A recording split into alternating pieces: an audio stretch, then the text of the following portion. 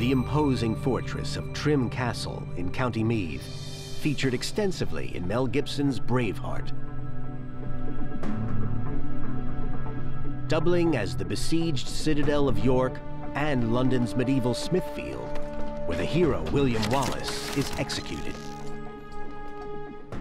Built in 1173 by the Anglo-Norman Baron Hugh de Lacy, the castle was once a powerful symbol of English rule in Ireland. In the 1970s, excavations revealed 10 headless skeletons, the remains of executed thieves whose heads were mounted on spikes on the castle walls. In the late Middle Ages, the fortress defended the outer edge of the Pale, the part of East Ireland dominated by the English. Everything outside was considered the lawless, uncivilized domain of the native Irish, hence the phrase, "beyond the Pale."